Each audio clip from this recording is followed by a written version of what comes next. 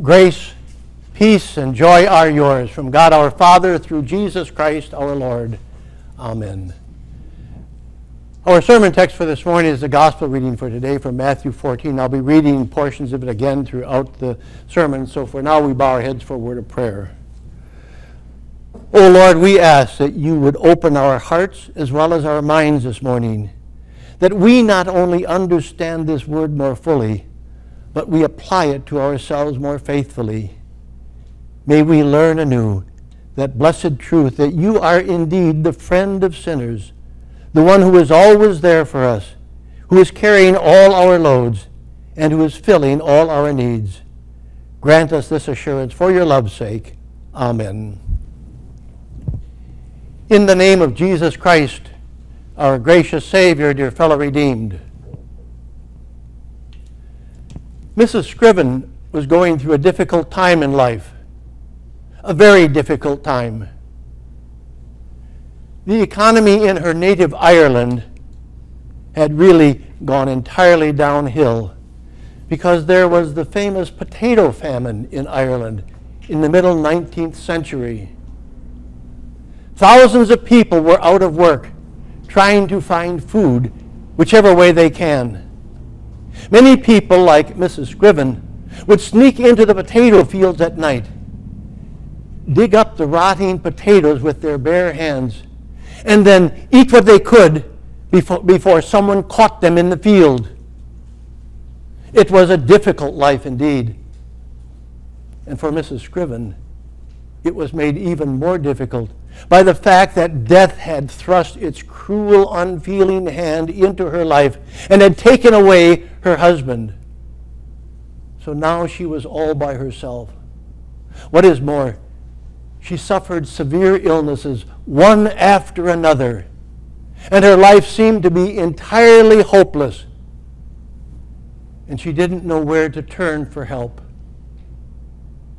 In the midst of those dark and difficult days, Mrs. Scriven's son, Joseph, spoke to her about the source of hope. He did it by writing for her the hymn we just sang a few moments ago, "What a Friend We Have in Jesus." He wanted his mother to know that no matter how dark the days, there was the light of God's love in his son Jesus shining into her heart and life. He wanted her to be sure that even though she felt so helpless, there was this one who would pick her up and carry her through life in his loving arms.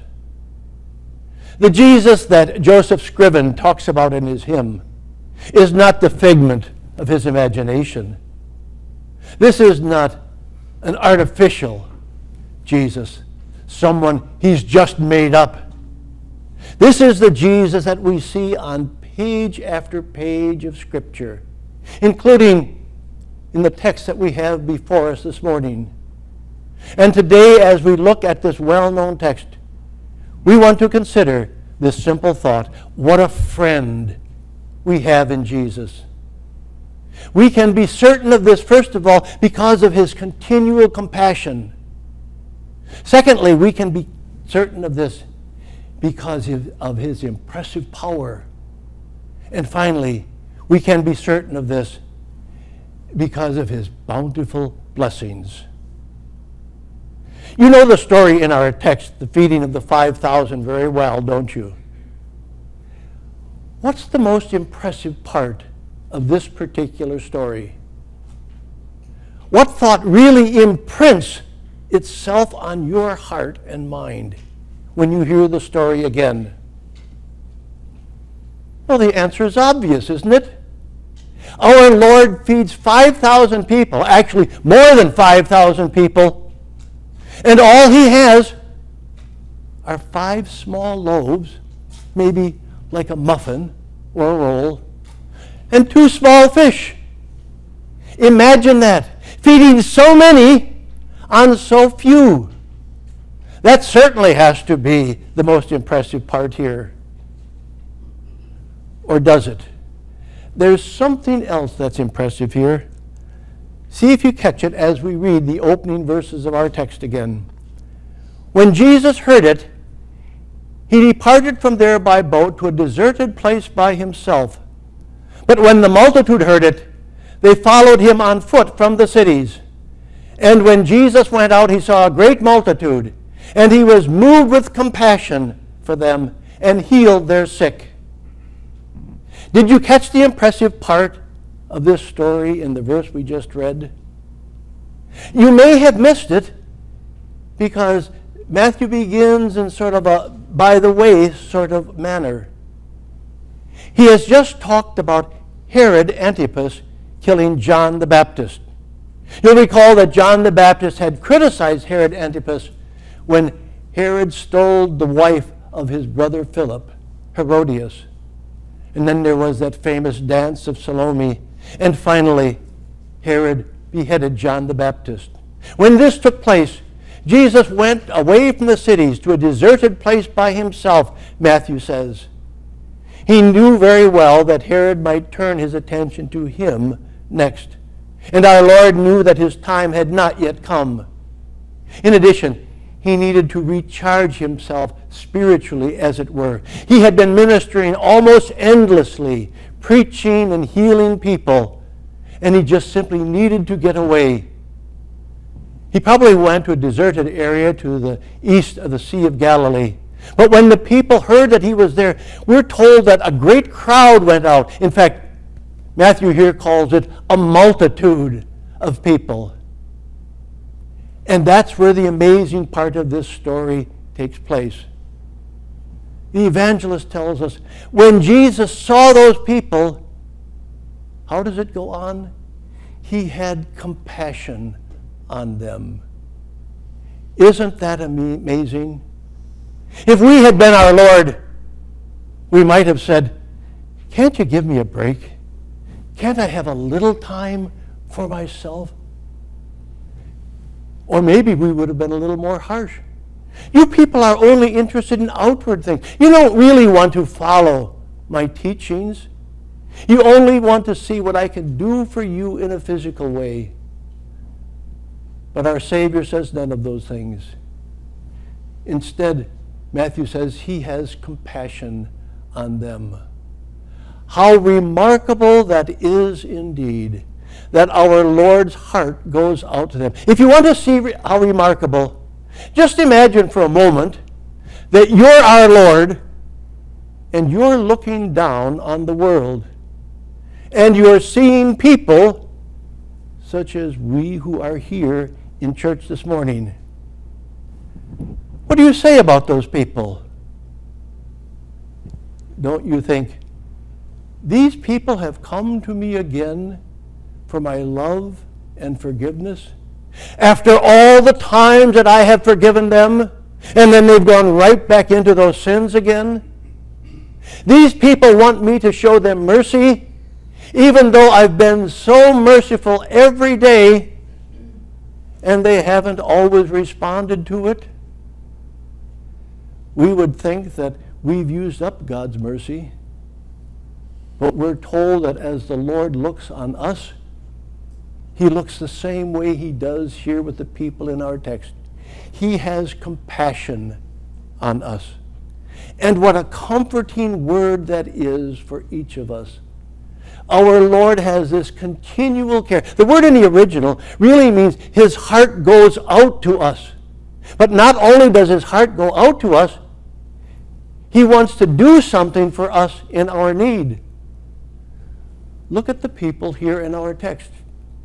Matthew says this large multitude comes and he heals their sick. We come to the Lord today and he assures us our sins are all forgiven. In fact, he's going to seal that forgiveness to us here at the table this morning. He wants us to know that not only does he feel for us, but he reaches out to us and gives us what we need most, the assurance of forgiveness and salvation. And that's true of every need in our lives.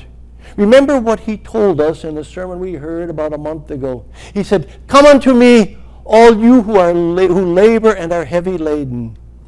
We might be weighed down by the cares and concerns of this world, by the difficulties and distresses that we face in the workforce, or whatever the situation might be. And he says, I will take your burden from you and put my yoke of guiding love on you, and you will have peace for your souls. That's the Savior we have, this friend in Jesus, who is there in every kind of need. No wonder Joseph Scriven told his mother, what a friend we have in Jesus. And that's what we're reminding one another again this morning. We have a friend in Jesus, and a friend who shows his power in a most remarkable way. Our text here continues, when it was evening, his disciples came to him saying, this is a deserted place, and the hour is already late.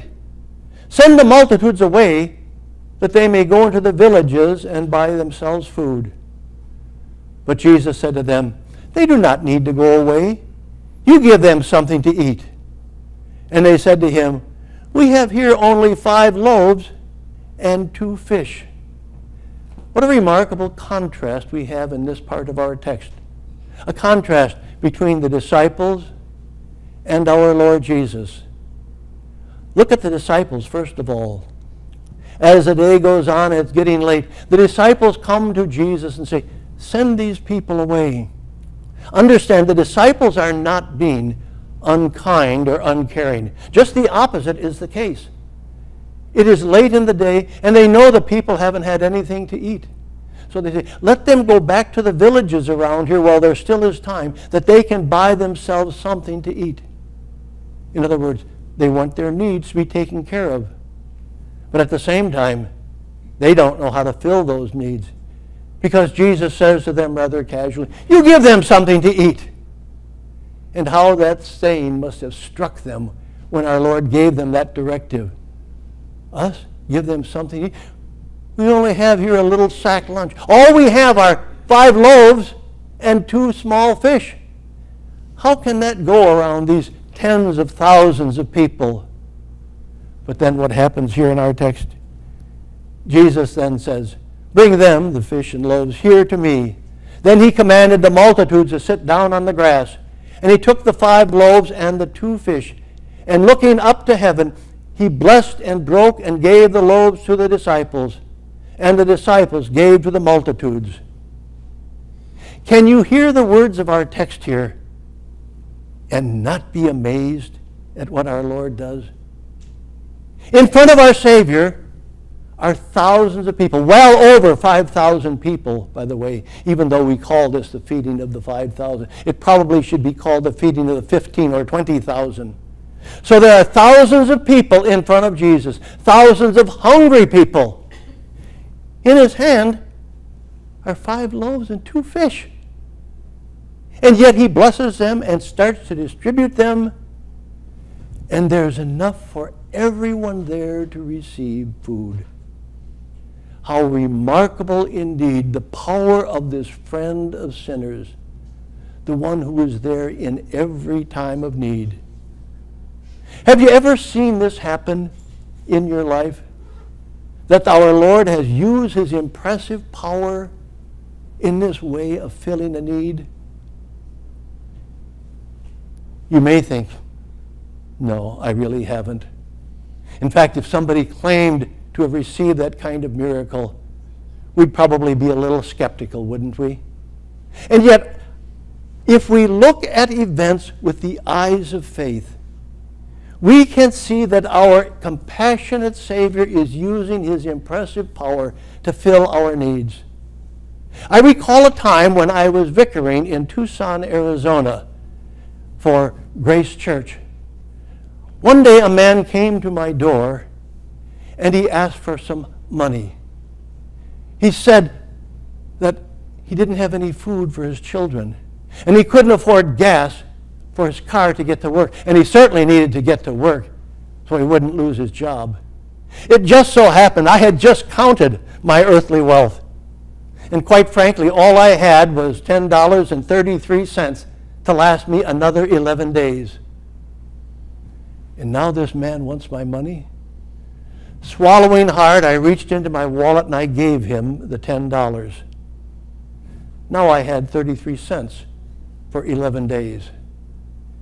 But something remarkable happened. As that man who asked for money was going away, a man from the congregation came up and he said, here's a little something for you that I wanted to show my appreciation for you going to visit my mother.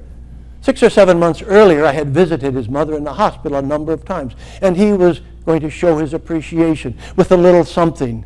Later on, I opened up the envelope, and the little something turned out to be $100, which was king's ransom in those days for a vicar. But I didn't get to open it up right away because the telephone was ringing. And there were calls from people who wanted me to come over for lunch or for dinner in the next week and a half. In fact, one call came from a man who owned a gas station. And he said, "Vicar, I'd like to provide all your gas for the next month." Just a coincidence, right? Or this compassionate Savior using his impressive power to fill needs in our lives. And as I say, that's just a small instance. If we would look into our lives again and again, we'd see the Savior at work, doing the most remarkable things. He here fills thousands of people with food that satisfies. And doesn't he do the same thing in our lives? He gives us that which satisfies, and he fills all our needs. In fact, this friend of sinners does that in a remarkable way, because we're told here, so they all ate and were filled. They took up 12 baskets full of the fragments that remained. Now those who had eaten were about 5,000 men, besides women and children. Suppose you were part of the cleanup crew here after this miracle of the feeding of the thousands. What would you have said? Wouldn't you be inclined to say in surprise, "Why, there's more food left over than Jesus had to begin with. He only had 5 loaves and 2 little fish, and now we have 10 baskets full of food. We can send home a snack lunch for everyone here." How remarkable indeed that our Lord shows that kind of bounty as well. Don't we see that in our own lives? Not long ago, I found one of those little fillers in the newspaper. These are those little things they insert when an article doesn't fill up an entire column. So they'll put something at the bottom of that column to fill out the space. And this particular filler said, "We in America waste every week what would feed a family of 5 for a month in some parts of the world." Think of that. Think of how we have been blessed outwardly, just in something such as food. We waste, not just have left over, but we waste enough in a week to fill a family of 5 in some parts of the world. And I have been in some of those parts of the world as well, in India, in Ukraine. Doesn't that show that we have the leftovers of God's bounty in our lives? Not that's just the leftovers of having a few sparse things, but the leftover of God's bounty that overflows our life again and again. Our God has shown his goodness to us in so many ways that we now have more than we can ask or imagine, as the Apostle Paul says in Ephesians.